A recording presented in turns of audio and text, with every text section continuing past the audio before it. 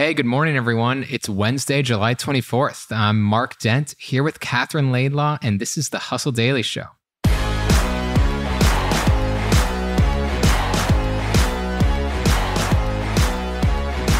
Last week, CrowdStrike sent the internet and the world economy spiraling when a faulty system update triggered one of the worst computer outages in history. It was not a good day if you worked at all in corporate America or really any part of America. But the aftershocks are actually still being felt, particularly in the airline industry. So when will all of these problems end? And is there anything we're going to do to prevent this chaos from striking again? We'll be chatting all about that in a minute. But first, let's give you the hits and headlines in business and tech. Starting off, we have actually some other cybersecurity type of news that doesn't involve CrowdStrike. The company Wiz declined Google's $23 billion acquisition and is now going to pursue an IPO, according to a memo Wiz CEO Asaf Rappaport sent to employees. The FTC is investigating how companies like MasterCard, JP Morgan Chase, and Accenture are using AI for surveillance pricing. This is a practice that charges customers different amounts based on their personal data. Katherine, the FTC has been pretty busy lately, but it sounds like you think this is something that they really should be focusing on. Well, yeah, I just think like the natural, most horrifying extension of a practice like this is the algorithm sort of going rogue and charging people different amounts based on not just their personal data, but their personal characteristics. So different groups of people being charged more or higher interest rates and things like that. And so I just think getting a handle on it sooner rather than later will probably save us all a huge regulatory headache in the future. Yeah, definitely. And Lena Khan, the chair of the FTC, has described this as a shadowy ecosystem of pricing middlemen. And obviously there's AI involved, so it's a whole new world. Okay, let's move on now to another AI story, which involves Condé Nast. The publisher sent a cease and desist letter to the AI search engine Perplexity, demanding that it stop using content from Condé Nast publications in its search results. Red Lobster only got one acquisition offer as it seeks to exit bankruptcy. The likely new owner, Fortress Investment Group, will have a deep hole to climb out of. The seafood chain owes 100,000 plus creditors. Moving on to, let's just call it billionaire news. California Forever, the heavily scrutinized billionaire-funded city, which is being built just outside of the Bay Area, is on pause for 2 years as it develops an environmental impact report. California Forever, I thought, was supposed to kind of get away from all the bureaucracy and needing reports and all of this. This doesn't seem right, Katherine. Yeah, I thought billionaires were supposed to be able to buy their way out of red tape. Yeah, it hasn't happened here. Of course, it is for an environmental impact report, but these are the kinds of different processes that have led to a lot of housing supply problems and housing expense problems here in the US. And again, that's exactly what they're trying to kind of solve here. So it is quite ironic that they're going to have to kind of be on the sidelines for 2 years. A little mystifying. Just a little bit.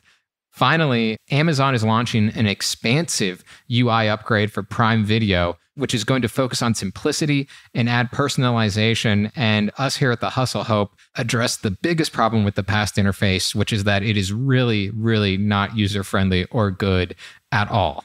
So keep an eye out on your Prime Video and see if it gets better. But let's move on to the main story.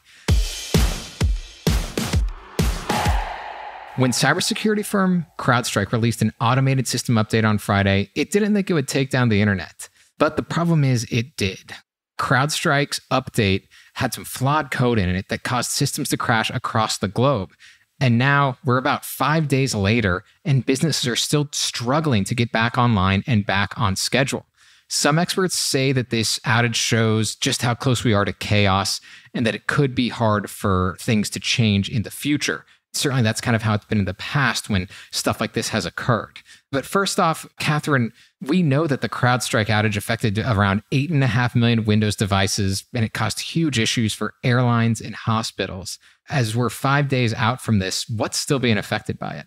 Yeah, so the main company that's sort of taking the blows at this stage is Delta. The airline had to cancel hundreds of flights yesterday for the fifth day in a row. Yikes. It's into the thousands now of flights that they had to cancel over 5 days. Basically, what happened was its crew scheduling software was affected by CrowdStrike. Other airlines weren't affected in the same way.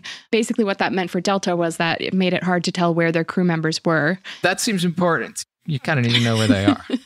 You sort of want to have eyes on your employees. Yeah.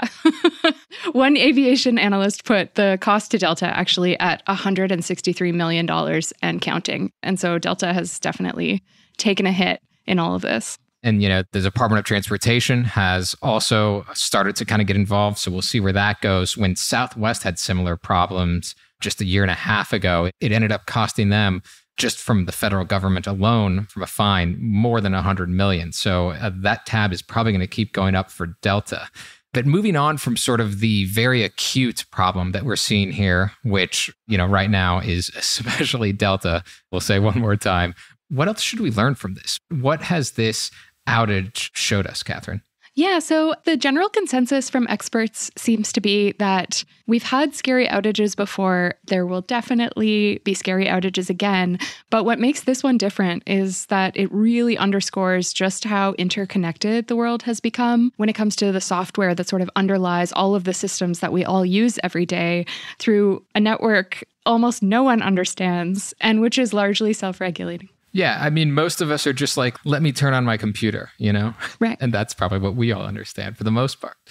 I want to pay for my lunch order. I want to make an Interac e-transfer, like all of these sort of day-to-day tasks that we see as so mundane and really take for granted that can happen to keep the wheels sort of running every day, right? So what are people saying when they look at this as like a big picture? What are some of the issues that there were with CrowdStrike that apply somewhat universally and could creep up again? Yeah, so there are a few central things that people are talking about, a few big sort of failure points, as it were. One is there's too much of a mix of legacy software mixed with new software that sort of underscores these systems. There are not enough backups to keep things running to prevent something like this from happening again. And thirdly, the outage had to be manually fixed by humans. And so it basically involved restarting the system in safe mode and then going in and manually deleting the file and then restarting the system again. It, as you can imagine, took eons of time, which a lot of these businesses didn't have. And so there wasn't a quick fix to the outage either, which also created a problem in which experts are saying that we sort of need to know a little bit more about the systems that we're using. Like, we're overly dependent on systems we don't understand, and we don't realize how truly dependent we are on them until they stop working for us. And so are there going to be any consequences for CrowdStrike coming out of this? Their stock has gone down over the last few days. I think it's down about 20% since Friday, the last I was able to check on Tuesday afternoon at least. But is there any other news regarding what's going to happen to CrowdStrike? Yeah, so Congress has actually asked its CEO to testify, and so we should learn more about... That's never a good feeling. Never a good outlook. That guy's having a bad few days. The FTC has also announced that it might investigate. Lina Khan said that, quote, "These incidents reveal how concentration can create fragile systems," which really speaks to what a couple of the major issues coming out of this have been, that we have sort of an over-reliance and a weak understanding. And as a result, CrowdStrike and similar companies might face more regulations that would force them to better test their updates before rolling them out to customers, for example, and create potentially more redundancy in critical infrastructure so they're less vulnerable if one component of a system breaks down. That would seem to be a pretty good fix, at least for starters, I would think. Yeah, absolutely. I think there's always the argument between redundancy and efficiency. But in this instance, if it sort of props up the world economies on its shoulders, then it seems worth it. Yeah, and it's funny, just a couple of weeks ago, I had a conversation here on the podcast with Peter Goodman of the New York Times, and we were talking about the global supply chain. And the whole thing with the global supply chain is that, for basically the last 75 years, it's been about efficiency and not redundancy. Instead of like making it really strong and very much invulnerable to issues like pandemics or whatever might happen, whether it's like a ship, getting stuck in like the Suez Canal, as we saw happen a few years ago. Instead, it's just been leaning into efficiency over and over and over. I feel like we've had at least somewhat of a wake-up call regarding the supply chain. Maybe, just maybe, this will be the wake-up call for everything within the pipes, everything that we don't realize what's going on in our software and hardware systems. Our software infrastructure, yeah. It's so funny because I was reading a piece in The Atlantic that talked about this and talked about how future-proofing for these kinds of things is hard because we don't know what hasn't happened, right? Like you can sort of lean on efficiency because you actually don't know if you have prevented some kind of disaster because the disaster never comes to pass. And so it's a bit of a tricky argument to make, but I think that this is definitely shining some light on how much we need to sort of have a stronger foundation in place. Yeah, and I think now we do know what can happen. I know that there are people at airports in like Minneapolis and Atlanta who've been there for, 2 or 3 days in a row. They know what can happen, and I think they would like to have this fixed. I know that for sure. For the people in airports, this is for you. Yeah, exactly.